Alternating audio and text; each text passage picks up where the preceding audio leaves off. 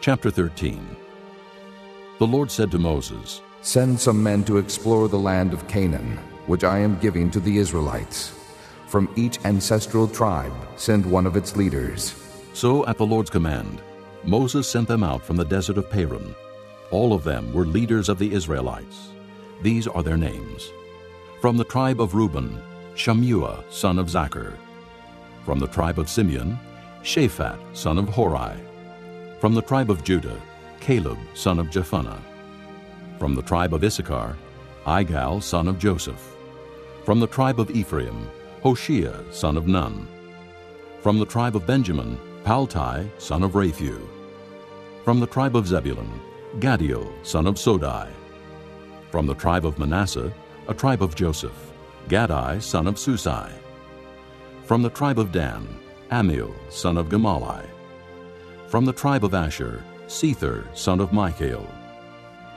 From the tribe of Naphtali, Nabai, son of Vophsi. From the tribe of Gad, Guel, son of Machi. These are the names of the men Moses sent to explore the land. Moses gave Hoshea, son of Nun, the name Joshua. When Moses sent them to explore Canaan, he said, "Go up through the Negev and on into the hill country. See what the land is like, and whether the people who live there are strong or weak, few or many. What kind of land do they live in? Is it good or bad? What kind of towns do they live in? Are they unwalled or fortified? How is the soil?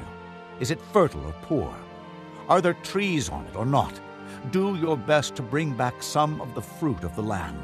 It was the season for the first ripe grapes. So they went up and explored the land from the desert of Zin as far as Rehob toward Lebo-Hamath. They went up through the Negev and came to Hebron, where Ahiman, Sheshai, and Talmai, the descendants of Anak, lived. Hebron had been built 7 years before Zoan in Egypt. When they reached the valley of Eshcol, they cut off a branch bearing a single cluster of grapes. 2 of them carried it on a pole between them, along with some pomegranates and figs.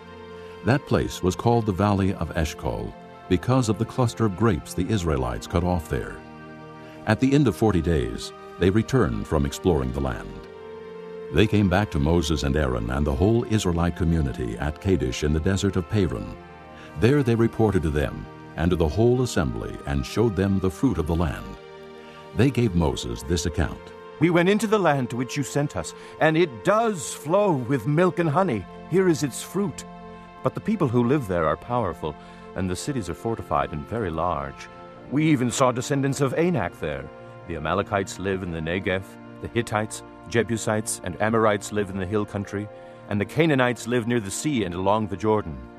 Then Caleb silenced the people before Moses and said, "We should go up and take possession of the land, for we can certainly do it." But the men who had gone up with him said, "We can't attack those people. They're stronger than we are." And they spread among the Israelites a bad report about the land they had explored. They said, "The land we explored devours those living in it. All the people we saw there are of great size. We saw the Nephilim there." The descendants of Anak come from the Nephilim. "We seemed like grasshoppers in our own eyes, and we looked the same to them."